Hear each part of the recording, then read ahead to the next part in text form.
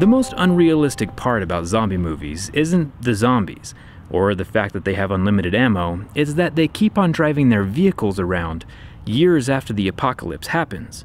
Gasoline only lasts about 6 to 12 months in a sealed container, so in a real zombie apocalypse, all the vehicles become pretty worthless really fast. A proper apocalypse vehicle would be all electric, get its energy from the sun, and be a beast off-road, which is why today we're going to turn this old school military Humvee into an electric vehicle. Let's get started.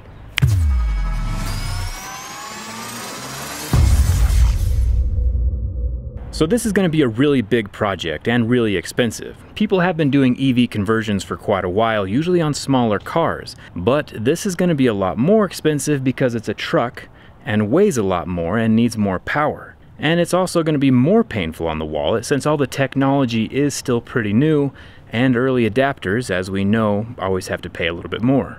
Hummer is coming out with their own electric vehicle this fall called the Hummer EV and costs well over $100,000. I'm pretty sure I'll be able to finish mine before them and have it cost less, but we'll have to see how it goes.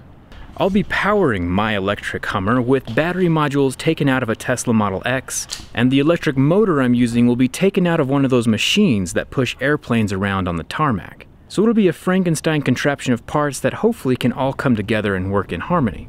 So you might be asking, hey Jerry, why did you pick a military Humvee for this project? And you're right, this is probably the last choice of vehicle that you would want to turn electric. But I wanted to see what happens when you take the least fuel efficient vehicle on the planet and turn it into an electric vehicle, going from a gas guzzler to a green machine, because as we know, electric vehicles are the future. The electric motor and the electric battery pack should give it more performance than it ever had with its diesel engine that it has now. And I want to finish my electric Hummer before Hummer finishes theirs, just because that sounds like fun. So this machine is a 1995 military Humvee. And I'm going to be using the words Humvee and Hummer interchangeably, but what they mean is a Humvee is a high mobility, multi-purpose wheeled vehicle. And they were built specifically for the military, whereas the Hummer was a civilian version that had a lot more creature comforts like AC and an actual interior, which you'll see in a minute. The civilian H1s and the military Humvees look pretty much the same on the outside, except for the military ones have a massive turret hole in the top, or at least mine does. This whole thing is made from aluminum, so it's lighter than it looks, but it still weighs about 5,000 pounds, which is a lot of weight for an electric motor to be pushing. But the motor I'm using is also used to push around jets, so I think we'll be just fine. I think I've talked enough about the outside though. Let's take a tour of the inside. These machines are kind of notorious for not being all that great. They kind of fell apart a lot. But I'm hoping that by gutting it and installing an electric system, I can avoid at least some of those mechanical issues. The H1 of the civilian version had air conditioning and a real interior, but this Humvee is bare metal all over. These dials right here will eventually have to come out to make room for a digital display. We're taking the technology from 1995 and taking it to 2021. Most Humvees have a max speed of about 65 miles an hour, but mine is an upgraded version with the top speed of 80. Not that I would ever really want to go that fast. Inside the Humvee we have 4 seats, as well as plenty of space in the back, kind of like a truck, because you never know what you might need to be hauling in the apocalypse. I'll give you a tour under the hood in just a second, but one of my favorite parts of inside the vehicle is this compartment right here, where you can actually work on the engine from inside the vehicle. Take a look.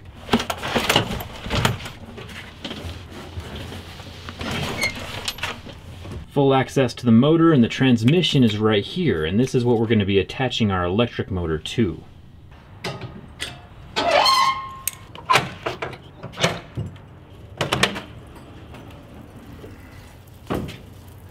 Underneath the hood, which opens up in a kind of unique way, we have the motor, which is coming out, as well as the alternator and the cooling system, which all of this needs to come out to make space for the electric parts. One of the coolest parts of this is that, there's a lot of cool parts to this. As you can tell, I'm pretty excited. But on the front, there's a bunch of hooks on the bumper, as well as here by the motor and on the back bumper. And these are used to carry the Hummer via helicopter and throw it out of airplanes, when they need to put a vehicle somewhere where they can't drive it to. It's pretty impressive how much abuse these things can handle. Also, it's important to take a look at the ground clearance underneath. So that Hummer has about 19 inches of ground clearance, while my lifted truck has about 17 inches of ground clearance, but it's not pure ground clearance because we have the differential sticking down back there. And when the differential is sticking down, that takes away from some of the ground clearance that the Hummer doesn't have to deal with. There is no differential sticking down because it has something called portal axles, which I don't know a whole lot about. But instead of having a differential that drops down below the frame, everything is tucked up inside, which gives it a much lower center of gravity and makes it more capable off-road. All of the drivetrain stuff, like the transmission and drive shaft, are raised up between the passengers, which also means it's easier to get in and out of because the driver's not sitting super elevated. The original Humvees are also really good at fording water. This is the air intake right here for the engine, and all of the components inside are sealed so water can get up to at least that point before the engine floods, which is more than what you could say for other vehicles. Here's a close-up look at those portal hubs where the axle comes in up top, but there's still a bunch of gearing inside of the hub itself. And what's interesting is most vehicles have their brake pads and rotors, these guys right here, down next to the wheel, but that's not the case with this Humvee. Everything is protected in that long metal chamber between the seats.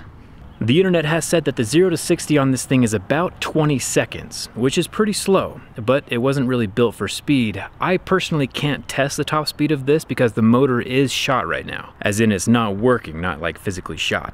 I did try to fix the motor, but it is definitely beyond repair, and we're gonna swap it out anyway for something that's better. Once it goes in the garage behind me, it is not coming out again until it's thought about what it's done and comes out a completely changed vehicle. This project is gonna be really expensive, but I think it's gonna be educational for all of us, so I think it's worth it. Electric vehicles are still super new. If I attempt this project in 10 or 20 years, it's gonna be a lot cheaper because there's gonna be more used parts to choose from.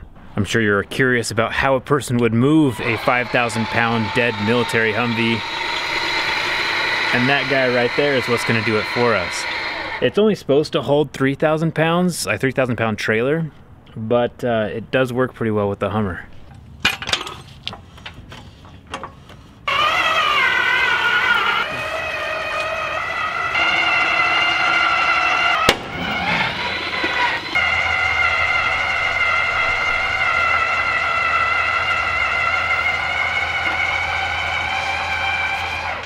And there we have it. An electric motor brought it into the garage, and an electric motor will be the thing that brings it back out.